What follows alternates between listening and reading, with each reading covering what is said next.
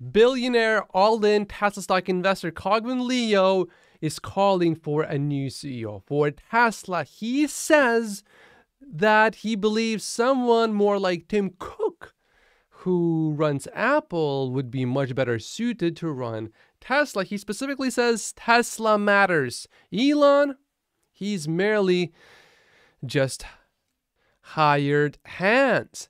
He's our employee. Tesla is 19 years old, ranked number 4 with 2.4% allocation in S&P, not a baby, and soon to be the biggest company. Elon was the proud father. Tesla has grown up an executioner. Tim Cook-like is needed, not Elon. As you can see here, Leo's net worth is going down together with Tesla stock. It was over $5 billion not a long while ago, just feels like weeks ago. And also, it's not just Leo who is calling for a new CEO for Tesla. There are others as well. But before we get into that, there is some good news as well. Leo says if a board of directors orders a buyback in any amount, Leo will also join the board to amplify the impact of reducing the free-floating shares. So we know the buyback would be greatly amplified. Leo owns billions of dollars worth of Tesla stock. Leo also retweeted this tweet from Ross Gerber, who is a billion-dollar fund manager. Ross is saying, I will need all of your support to do this. I will devote a good part of my life to Tesla if I am added to the board of directors. If we all don't come together, we will not win this activist campaign. It's time for a change for Tesla. And Leo is supporting Ross, obviously, here, for Ross to become a member of the board of directors. Billionaire Leo also retweeted this tweet. Tesla is a great company, abandoned by its leaders. Shareholders and investors deserve steadfast, apolitical leadership. It is time for Elon Musk to either commit to Tesla or step down as its CEO.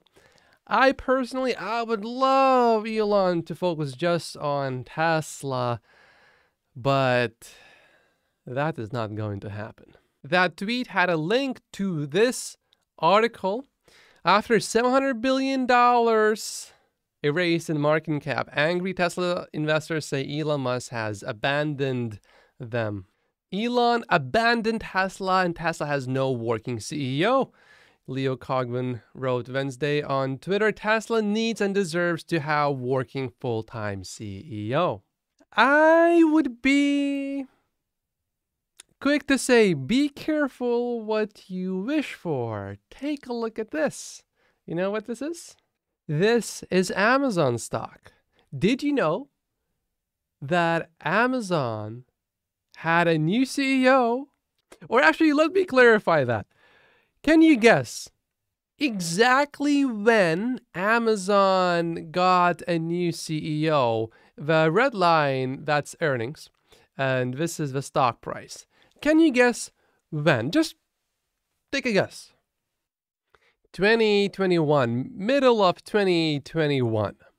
So around this level right here. Now, is it just a coincidence that the stock price started going down like a lot?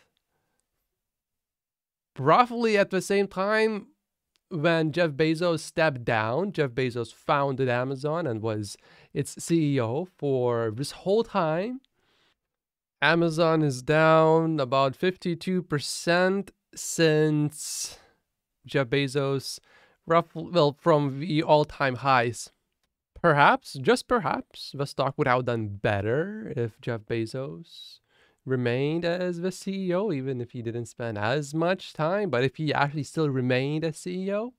Also, remember that Steve Jobs was ousted. And let's see, how did Apple do?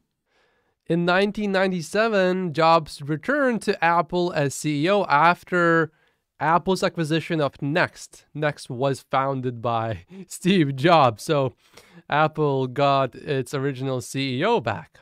Apple at that time was on the verge of bankruptcy. Steve Jobs, exactly on September 16th of 1985, left Apple, and the stock price did very well for quite a long time. And then things went seriously downhill. This is when Apple was on the verge of bankruptcy and Steve Jobs was hired again. And what happened to the stock price then? Ooh, that was the dot-com crash. But nonetheless, it kept going up and up and up and up to crazy new highs. So, do we really want to remove Elon Musk? If you look at history, I guess short term, looking at Apple, it helped. But long term, it put the company on the verge of bankruptcy eventually. And then Steve Jobs was brought back eventually, which then revived the company. Currently, I'm not so convinced that Tesla is where Apple was when Steve Jobs handed the CEO position to Tim Cook, which Tim Cook, admittedly, he has done a tremendous job with the stock price of Apple. But can anyone really drive full self-driving project better than Elon Musk? I'm not concerned at all with the EV side of the business. That, I think a good number 2 will be able to scale and handle just fine. But full self-driving, I don't know. I want Elon behind a project like that. Anything that has not been done before, I want Elon Musk. Things that we have clearly figured out for the most part already, someone like Tim Cook would do a great, phenomenal job. But most importantly, I believe Tesla is what it is because it has the world's best engineers, and that is one big reason why Tesla will be the first one to solve full self-driving. That's my personal belief. And here are the top companies where top engineers want to work. You see, I think if you figure out where the top engineers go, you can figure out who is going to solve full self-driving. Every year, consistently, SpaceX or Tesla, they change places with each other, are number 1 and number 2. SpaceX this year had 24, almost 25% of engineering students who said, SpaceX is the place that is my ideal employer. And Tesla came in as number 2 at almost 22% of students wanting to work at Tesla. So these two companies, what do they have in common? Same industry? No. Elon Musk, they have Elon Musk in common, obviously. So big question here, what do you think is going to happen when you remove Elon Musk from that equation? It is likely to become a company like one of the other big tech companies, Apple or Google, or even worse, Microsoft. Or worst case, GM. It wouldn't happen immediately, definitely not, but I want to hold Tesla stock for a long time. So doing something short term, I don't like that. What's that number 1 rule that has to do with Elon Musk? Don't bet against Elon is that number 1 rule. When you look at this, you see the earning projections in red. They are going up. If you show me a chart, right here, Amazon stock earnings are dropping, the projected earnings, that is, together exactly with the stock price. You show me this for a few quarters, and I will fully agree with you. Until then, that is if Elon Musk says, yeah, I don't know. Then I will change my mind. But until then, I don't see this with Tesla stock. What I see here is one of the biggest buying opportunities, perhaps of a lifetime, and it just keeps on getting bigger and bigger and bigger and bigger again. Elon has said that Tesla is executing better than ever. But another argument that I would present is, look, Elon Musk has been running SpaceX and Tesla, two gigantic companies at the same time, for so many years now. And also Neuralink and Boring, but these are small companies in relative terms. So don't you think that during this whole time, he has gotten smarter and more experienced and also built large teams that respect him and trust him, that have learned from Elon a lot, so he doesn't need as much time as before to be as effective as he was before? Do you think that could also be the case? Also, remember that Elon Musk will add 304 million shares of Tesla to his total holdings because of a CEO Performance Award. That's a total of 700 million shares. So if I just round things up, assume that he has 700 million shares, and let's just say $150 per share stock price, that's over $100 billion. Don't you think that Elon has a huge financial interest long-term to make sure that Tesla is going to do just fine long-term? I'm not talking about short-term. I don't think Elon Musk cares too much about short-term price of Tesla. Long-term, I'm sure he does, because he wants to fund trips to Mars. That money has to come from somewhere. So think about this. Who do you think is the most qualified to pick the next CEO? Give me any other person who's more qualified to pick the next CEO better than Elon Musk, and who has also just as big of a financial interest as Elon Musk in the long-term well-being of Tesla. Tell me who.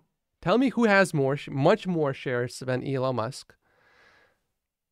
And don't give me names where someone is interested how Tesla stock is going to do next year or next 3 years, because they have maybe a fund that they have to make sure the fund performs. That's I understand those implications. And I respect these people. I understand where they are coming from.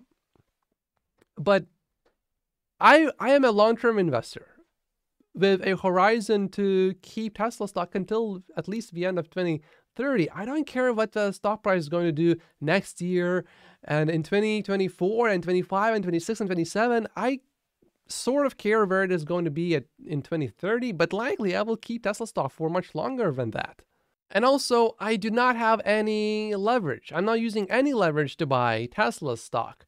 So I really have no incentive to artificially prop up the stock price short-term at an expense of the stock price in 2030. I have zero interest in that. Now, I understand there are many people that want Tesla stock to go up next year or right now. I'm not one of those people. I am buying Tesla stock. I am accumulating, so I'm happy that it is at low prices currently. If nominating a new board member makes everyone feel better about Tesla and we can keep Elon this way without strong calls to oust Elon from Tesla, perhaps that would not be a very bad idea after all.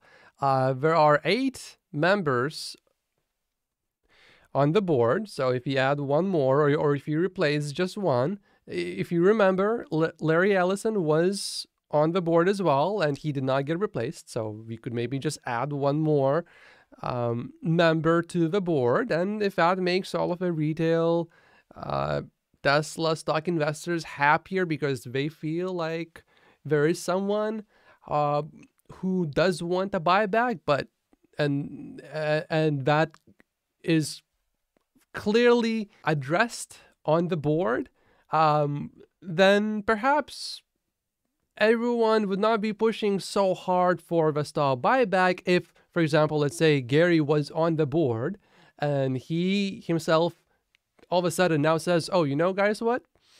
Maybe no stock buyback right now. If he changes his position immediately, then it would be so obvious that Tesla is planning to do something that maybe we don't know about yet. And if it's just one person added to the board, it would make it 9 people. So one person, how much power, how much more influence would that person have on Tesla as a company? Probably not much. Some, but not much. So as a Tesla stock investor, if we add or not add another board member, I am okay, but I don't want Elon Musk to be replaced as the CEO. That I am against. And these are 48 reasons why I only own Tesla stock in my stock portfolio. My name is Matt. Post this, like and subscribe if you haven't yet, and I will see you in the next video. Thank you so much for watching.